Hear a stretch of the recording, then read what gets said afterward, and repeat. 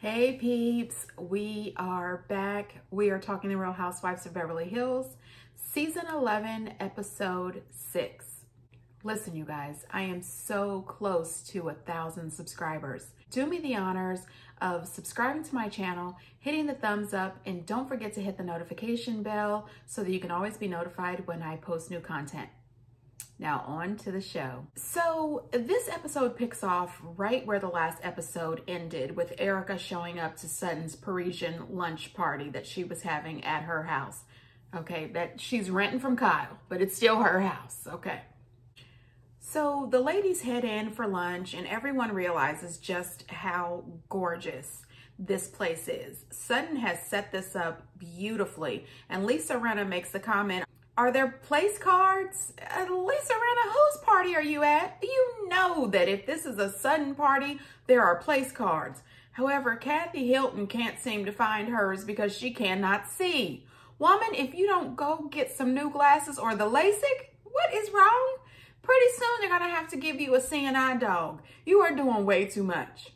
And then we just gonna move past all the other silliness and get right into this Erika situation. Garcelle brings up that Sutton has a new car, and Erika says that she has a new car as well. She has a Range Rover. So apparently she's had to trade in the Lamborghini, and now she has a Range Rover, which is still a quite beautiful, expensive car. It isn't as if she said, "Oh, well, I had to give up the Lambo so I can get the new Toyota Camry." I mean, it's still expensive. I'm just saying. I let go of my Lamborghini. I let go of my 16,000 square foot home. I let go of my marriage. I let go of everything. I literally made a decision that I had to. He pushed me further and further out. The conversations that I used to have were now reduced down to a sentence or two. Now listen, some of the stuff she said, I believe. Most of it, not so much. I really don't think that she left Tom due to their differences, due to his attitude and his behavior, and due to her feeling as if he had all the control in the marriage. Do I think that he had all the control in the marriage? Absolutely. And it's so weird because in my notes, I brought up his behavior the first season they were on the show. And then later in the show, they provided the clip. And I said, oh, this is perfect. I don't have to go digging for it. But anyway, I think the real reason that she separated from Tom and filed for divorce, allegedly, this is only my opinion, this is all alleged, is to distance herself from the lawsuits that she knew was going to trickle down later. I think that her and Tom, allegedly, just my opinion, sat down and discussed these lawsuits that were going to be rolling in. I think they started this purposely so that she could be removed from these lawsuits. And unfortunately, it didn't work. She's still a part of all of these cases. And like I've said before, you're innocent until proven guilty in a court of law. I'm hoping that she is absolutely innocent, but we don't know that yet. Things are not looking good for Erika and Tom, or the hustler and the housewife. I'm just saying. I do believe when she says that she didn't have a voice in that marriage. It has been said multiple times that he or she who holds the funds is in control. They hold the power. And I believe it in this relationship. Now, really good, stable relationships, it doesn't matter which spouse has all the money. Everything is still equal. That's just the same with, remember that one girl from, oh wow, what was her name? From the Real Housewives of Orange County. She was married to Jim. Was her name Alexis? All I keep on hearing in my head is Tamara calling her Jesus Jugs. That was so rude. Dear gosh, that was rude. Anyway, you see, Jim made all the money. So Jim called all the shots. That happens sometimes. It won't be happening in my marriage. I don't even have a husband. But if I did, that won't be happening with us. She says that she filed for divorce on election day in the hopes that due to it being election day, people wouldn't even care. It would slide under the radar. No, ma'am. No, ma'am. You are the Erika Jayne, Erika Girardi, married to Mr. Aaron Brockovich, movie guy. No, it's gonna be out there. She does make the statement that she was gonna stay with him until he passed away. And you know, I truly believe that. But the feds have a way of breaking people up. I mean, it's true, right? Oh, I'm being mean. I'm gonna move on. She lets the girls know that they are all invited to her new tiny home. She said that, I didn't say it. And she does let them know that she took some of the furniture. And I said, oh, don't say it. The feds are watching, okay? They are already after her, allegedly, for any of her items. They want to allegedly sell all these items to give the money back to the victims, allegedly.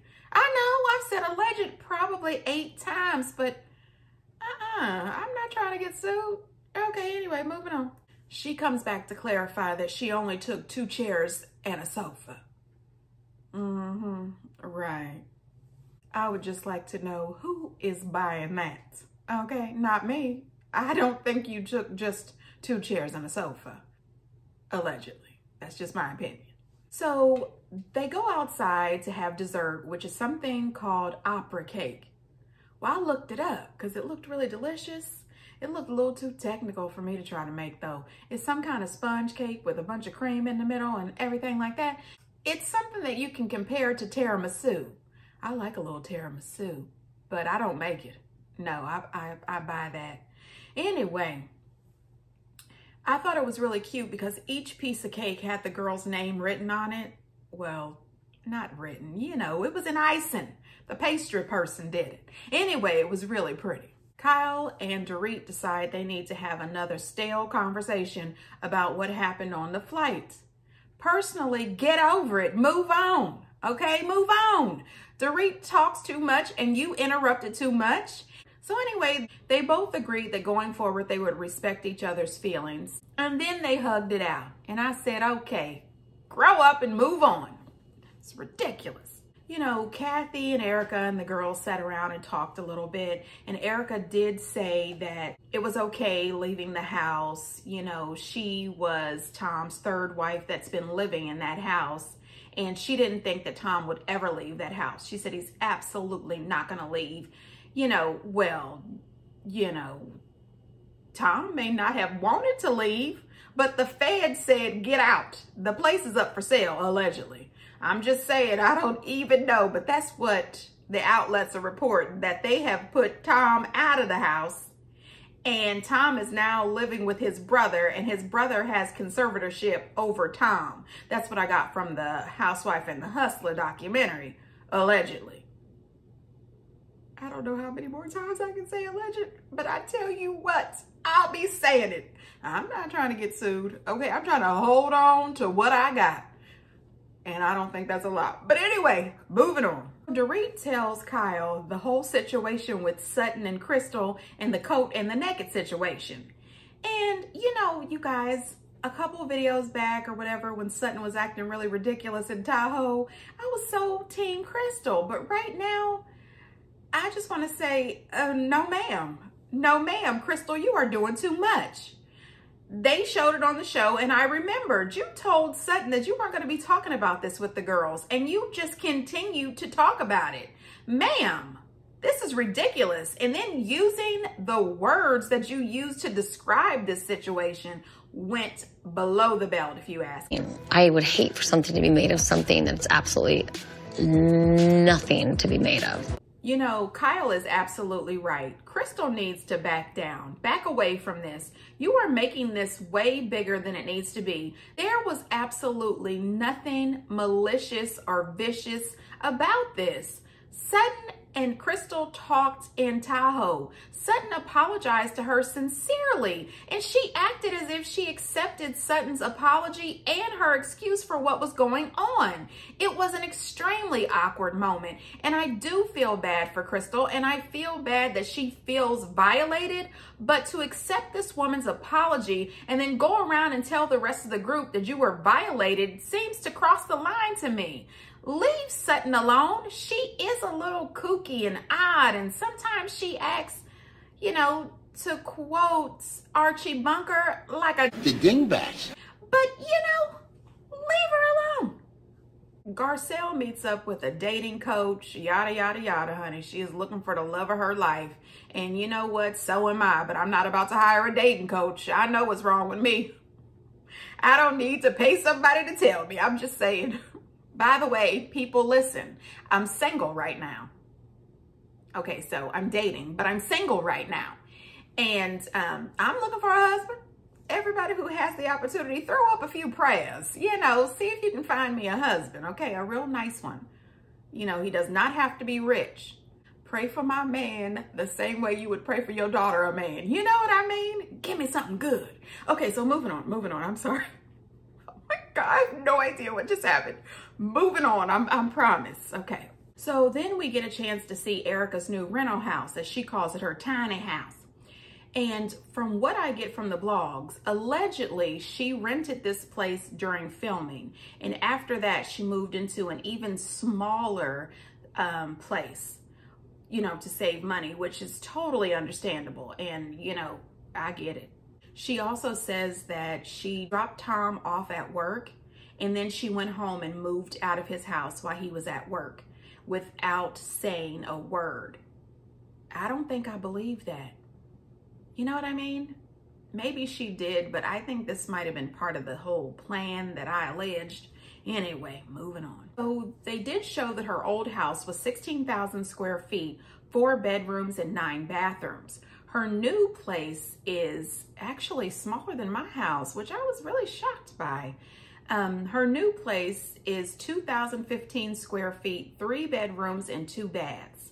And she has decided that she's going to use one of her guest rooms to be her closet, all those racks and racks of clothes. And the second guest room is going to be used for all of her accessories and shoes. And she was saying that she doesn't know how they're going to get all that stuff in those rooms. I don't either, but I did hear, allegedly, oh my God, that the feds want all the clothes, all the shoes, all the accessories to pay back the alleged victims, allegedly. And so, girl, I would have had an empty house. They would have all had to come over and sit on the floor. Anyway. For dinner. I said, I'm sorry, I'm late. I was in traffic. And one of them said, well, if you were married to a better man, traffic would be no problem. And Tom straight looked at him across the table and said, well, if you think you can afford her, you can have her.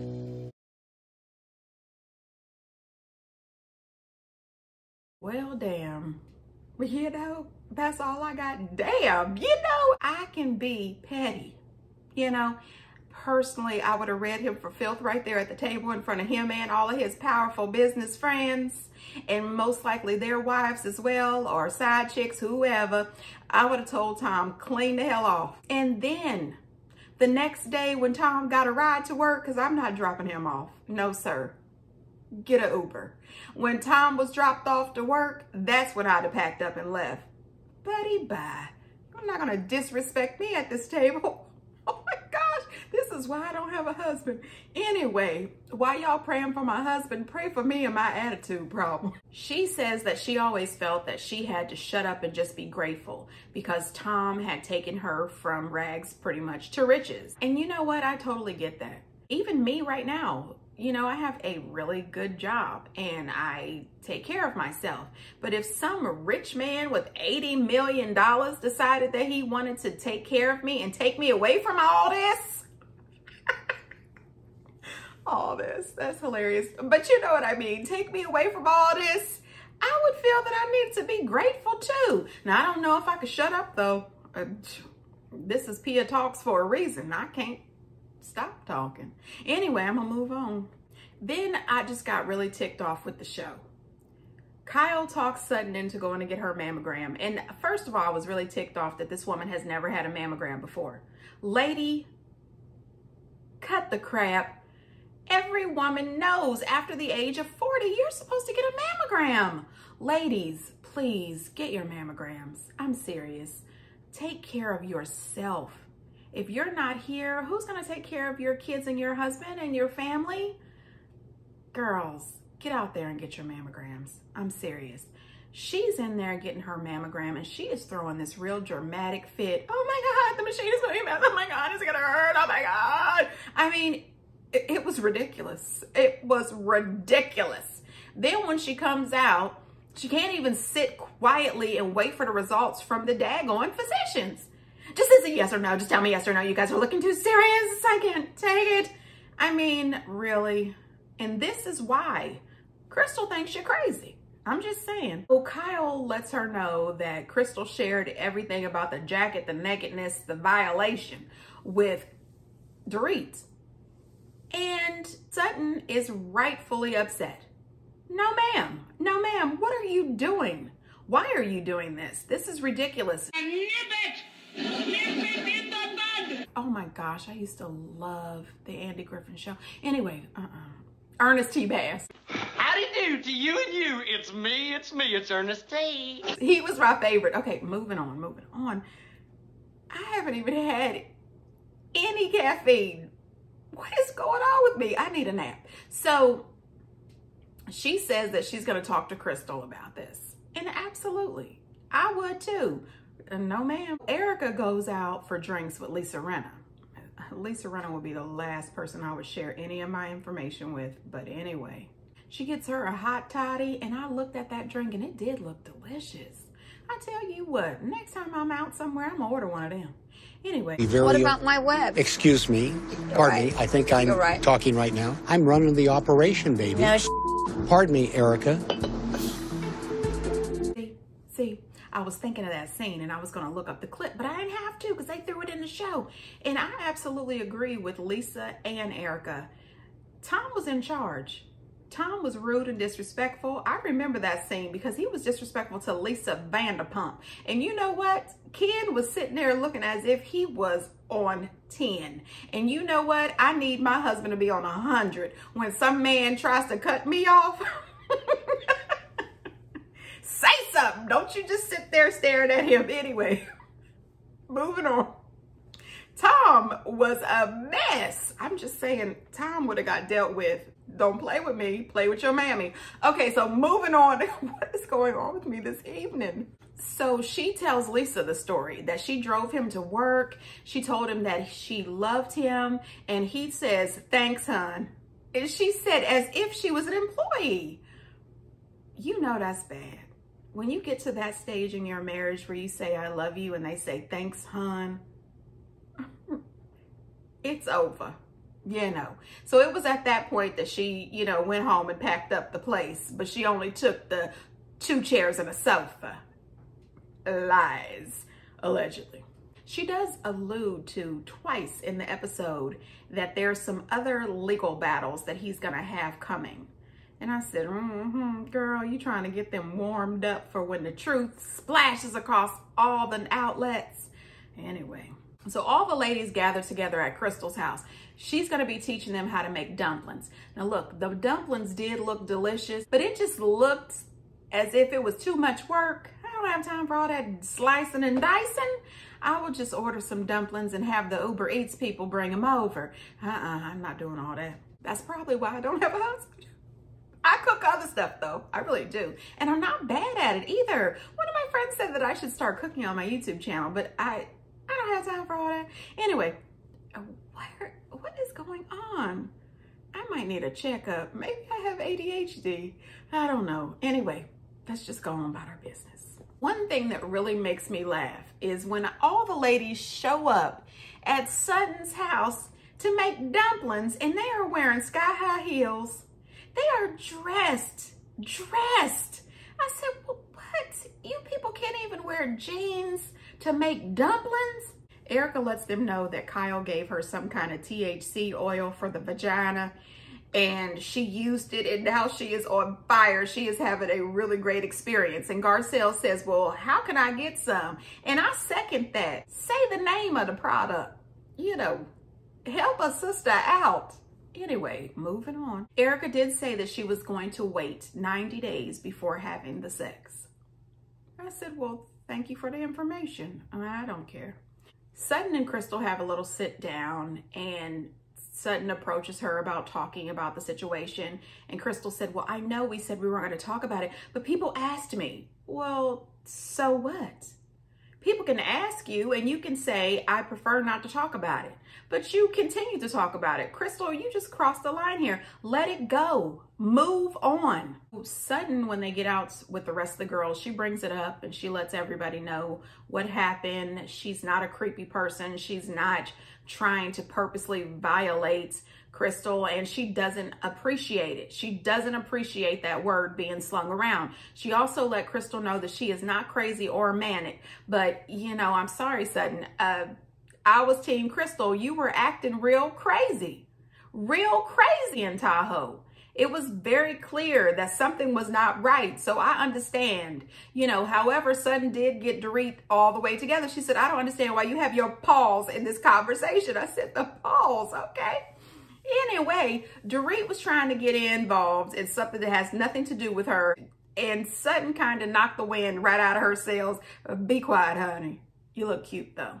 Then they go in and they make these dumplings. They look delicious. The ladies all said they were delicious. But as I said earlier, they looked like too much work. And just call somebody. Or make them for us, Crystal. We'll all come over and eat them. But, you know.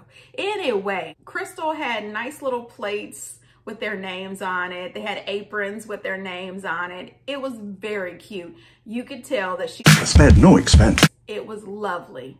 But, yeah, I can't make any dumplings. No. It was a decent show tonight. It really was. It gave us a little bit of insight into Erika and Tom's situation. I'm just waiting for all the lawsuit stuff to fall out and see how the ladies react to that. Next time I talk to you guys, I'm gonna be calm. I don't know what's going on with me this evening. I've acted as if I had a hot toddy. I don't understand it at all. But until next time, bye.